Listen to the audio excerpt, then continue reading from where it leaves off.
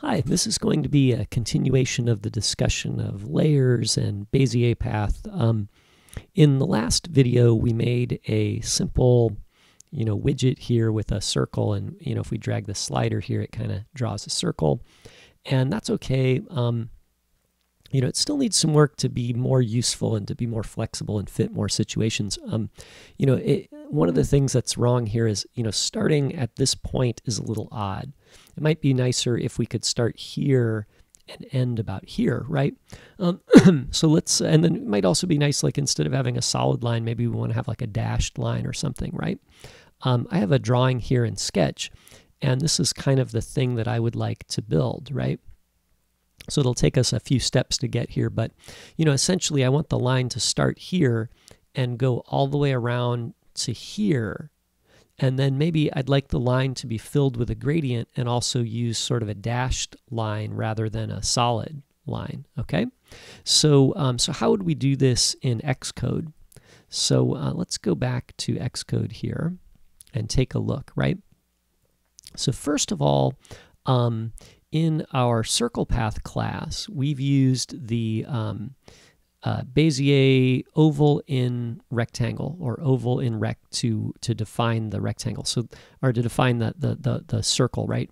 So this is kind of subpar for what we want to do. We want to do a perfect circle, and we want to start somewhere and end somewhere. We don't want to draw a complete circle, so this isn't going to work for us. So what I'm going to do is I'm going to delete this stuff here and then just create a Bezier path with no parameters. Okay, so this just gives us an empty path, like there's a path with no points or lines on it, right? And what I want to do is I'm going to use Bezier Paths Add Arc with Center method. Okay, so this lets us draw a circle with a center point. Okay, we include a radius, and then it also gives us a start angle and an end angle, and then a rotation direction property. Okay, pardon me. So here it is, right? Start angle, or with center, start angle, end angle, and then clockwise we set true, or counterclockwise is false. Okay, so we got to fill in all these parameters. So the first thing we need is we need a center point. So why don't we do this? Why don't we make a couple variables? I'll say cx equals bounds.width divided by 2. Okay, so that's the horizontal center. cy equal bounds dot height divided by 2, right? So now that's our vertical center. So now let's make a center point. We'll just call it C, and we'll say is a CG point with an X of CX and a Y of CY. Okay, so that's our center point. So we can put that here. Okay, now we need a radius. So I don't know what to do for the radius. We could make this the radius that is the size of the view, and that's probably a good choice, or we could just type a number in there.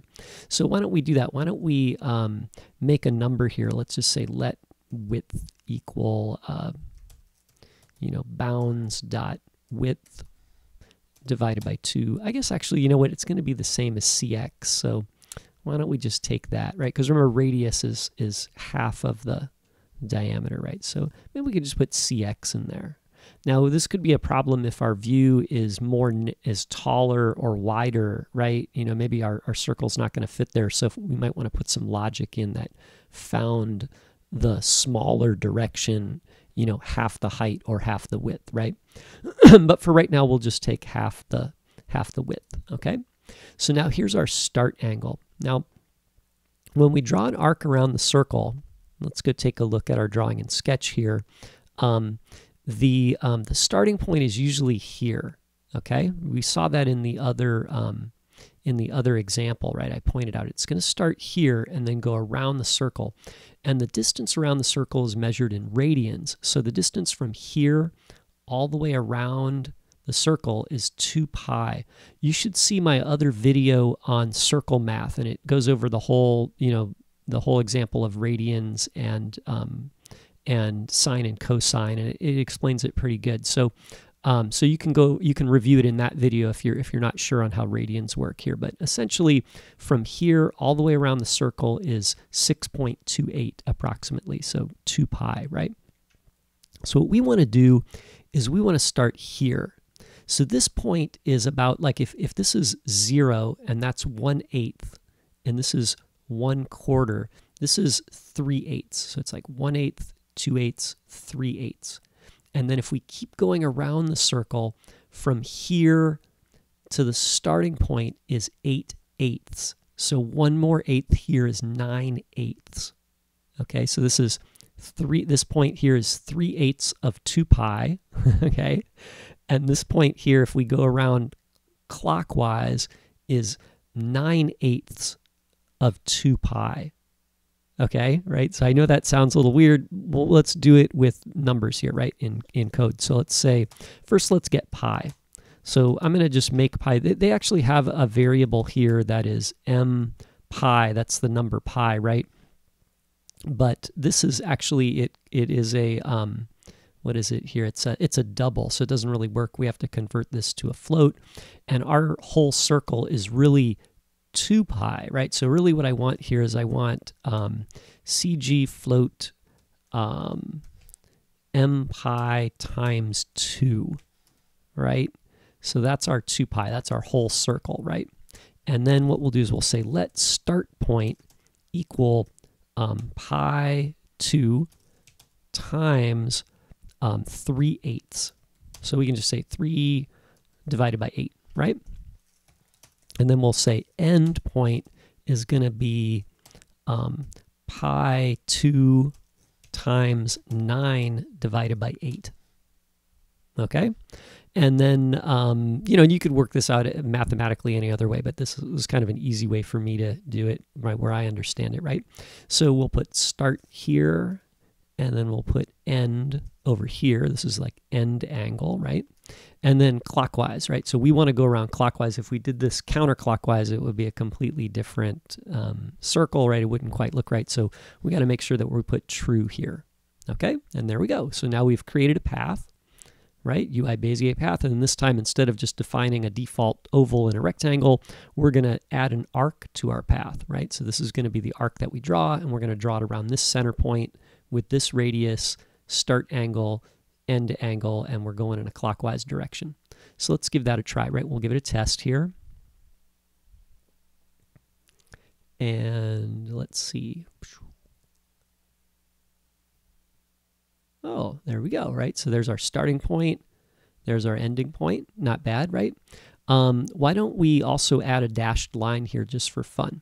So to do the dashed line, let me describe it here with Sketch really quick, right? So Sketch has a pretty good way to describe this. If we're in Sketch, it's a little hard to read here, but if I go to the path here and I click on the little options there, gap, dash, gap, right? So you can set what the dash is. So if I make the dash 2 pixels and then I set the gap to 2 pixels, you know, this is what we get, right? If I set the dash to 10 pixels and the gap to 2 pixels, it looks like this. But if I set the gap to 10 and the dash to 10, you know, it's going to look, you know, and so I'm saying like the first number here is saying like how much, you know, stroke we should see, and the second number is like how much space there should be between each one of these strokes, right? And we can kind of continue with that. And you know, you could add other spacing in there, right? So let me put that back to what I had it before. I think I had it at 4 and 2, right? I kind of like that. And you know what? In our shape layer, there is a property here. I'll go to shape layer dot. Oh yeah, there it is. Line dash pattern. And you'll see that this is an NS number in an array, right? So it's an array of numbers, and essentially it works the same way that it does in Sketch. So if I make an array and I say it's going to be 4 pixels with a gap of 2 pixels, or points, right? This is going to be 4 point of line, right? And then with a 2 point gap, and then it'll repeat. And you can put more items in here to create, you know, different patterns in your dashed line, but I can just put these 2 numbers in there, and then we'll give it a test, right? So this should be 4 and 2.